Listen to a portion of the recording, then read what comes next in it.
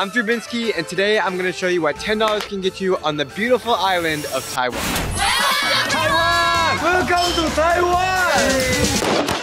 Oh my God, woo, that is good.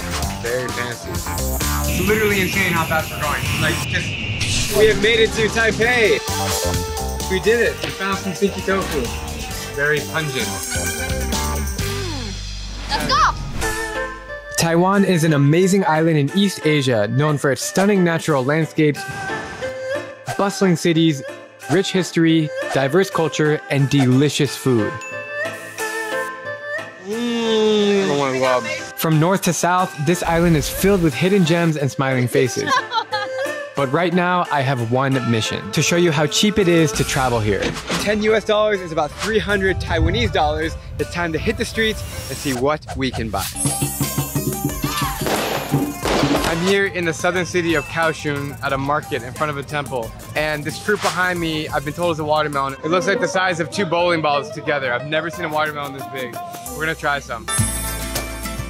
Thank you. Watermelon sugar high. Drink that stuff, man. It's good for your health.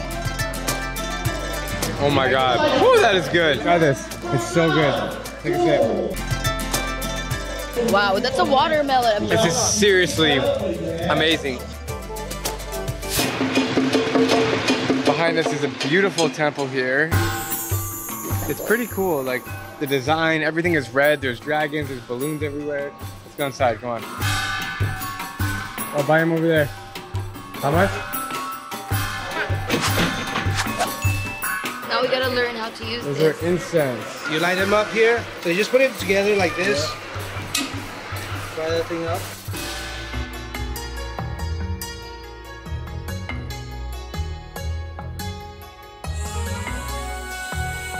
Inside this Taiwanese temple, it's just so beautiful. And the way everybody prays, like the Buddhist thing where they take the incense and they light them up and they do the prayer thing with their hands, it's really, really special. Not to mention the designs in here are just like dragons everywhere. It's red, it's festive, just really, really cool. Gotta love coming to Taiwanese temples. They're slightly different than Korean temples and Japanese temples, and they have their own unique flavor here. So basically this is money for the gods or the people that's the spirits. So they don't use the same cash we do. So this pay respect. So later on we're gonna take this and we're gonna go to the incinerator here to burn it, and that's how the god or spirit receives your offerings. So even this one, this is money? Yes. Yes. They're all money. This is the fire pit just outside of the temple where you put your offerings and pay your respects to the gods. This, and then just throw it in. Throw it in. Do you make a blessing or you just throw it in? No, just throw it in. So the reason why they do this so that they have money to spend? I think that's pretty much. But maybe it's also like a sign, like, you know, this is the only way you can offer them something, right? You can't see them, you can't really, you know. Now we're heading to one of my favorite cities in the world by bullet train, Taipei. It's gonna be an epic adventure, 2 hours across the country going 200 miles per hour. This is gonna be sick. Very fancy. I can't believe I'm crossing the entire island of Taiwan from south to north in an hour and a half. Bullet trains are so cool and so efficient. You can carry thousands of people at once. I know they're expensive to make, but this is a smart way of investing money for any country. Bullet trains. It's literally insane how fast we're going. Get some food. Hello. Do you have tea? Can you get some more? It's hot, careful. Okay. Nothing like a good old hot tea on the train. They do tea very well here. And these views, you can't beat it.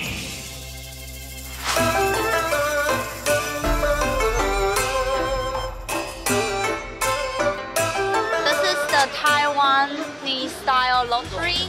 So they have like lots of different styles. Oh, it's like a car. Here, let's do it. Let's pick some. Just Three of these. Here you go. Thank you. Deanna's scratching it off. Hopefully we win. Lucky number. Well, we lost. We are on our way to Chile Night Market. And Deanna's cold. So excited. I have the blanket. It's actually kind of cold in Taiwan. People don't realize that, especially up north. So bring your jacket. This way. We've made it. This is the best night market in the whole world. There's so much food, activities, games, smiling faces, cool people. Fire! Are you guys excited? So excited. Let's go!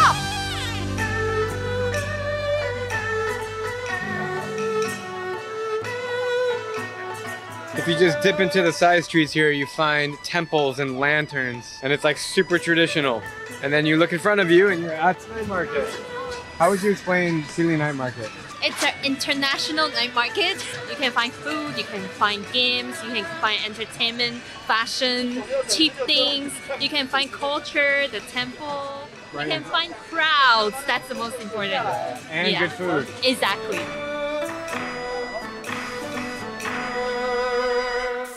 So what are we lining up for? We're lining up for the big sausage with the small sausage. They cut out the sticky rice sausage and they put the meat sausage inside. So the bun is the sticky rice. Thank you. Thank you. Okay. Okay, let's do Don't open it. You squeeze the bottom. Oh. It will just squeeze up, so you don't have to open the wrap. We'll have to cheers with this. Oh my god. It's a bit weird. black pepper Taiwanese sausage. Mmm. Good? Mmm. Really good. It's a pork sausage, not a beef sausage. And it's kind of sweet. And the bun is not bread. It's sticky rice? Yes, yeah, sticky rice. Sticky rice is the bun. And the sausage is pork. Delicious. It's so good. Phoebe here loves stinky tofu. Yes. You can already smell it. You smell it? I know. Like when you're like 50 feet away, you can smell the stinky. It's like durian. Like you know when you're walking near durian. So if you don't know what stinky tofu is, you're gonna find out very soon. Come over here, try stinky tofu. How does it smell, Bella? Did you just bar? You like the smell. Don't pretend. You like the smell? I don't like it, but I like to eat it though. Phoebe, we did it. We found some stinky tofu. Exactly. Dig in. Oh my god, this is proper stinky tofu here, though. The stinkiest of tofu. Cheers.